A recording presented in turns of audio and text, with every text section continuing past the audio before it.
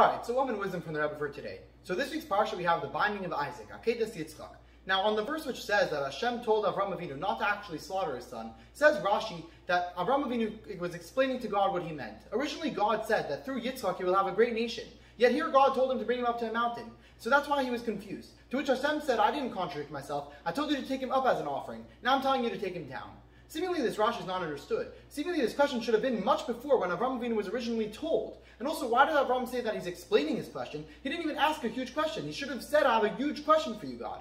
So the explanation is that Avram Avinu didn't doubt God for a single moment. What was going on over here is that Avram was explaining himself why he wanted to give Yitzchak a little cut. The explanation was that Avram Avinu was originally told that Hashem would make a great nation out of Yitzchak. And he believed that 100%. Then Hashem told him to bring him up as an offering. Avram Avinu said, I don't understand it, but if God said it, I'm sure God will figure it out. And he brought him up as an offering up on the Mizbeach. Now that God said, take him down, Avram Avinu said, I finally understand. It's not a contradiction. It's just that I'm not deserving of actually slaughtering my son. But let me at least be able to fulfill both commands of God by having my son not be killed, but have his blood sprinkled a little bit on the Mizbeach. That way he will be brought up as an offering, yet not totally destroyed.